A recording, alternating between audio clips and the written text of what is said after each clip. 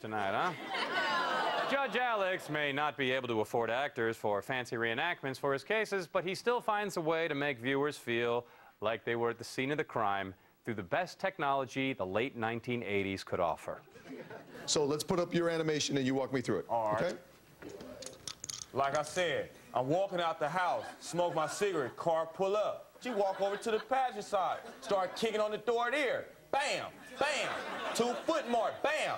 She do what she do. Then she hit me across the head with a stick, beating on me, punched me in the mouth, literally punched me in the mouth. Let me see your version. Walk me through yours.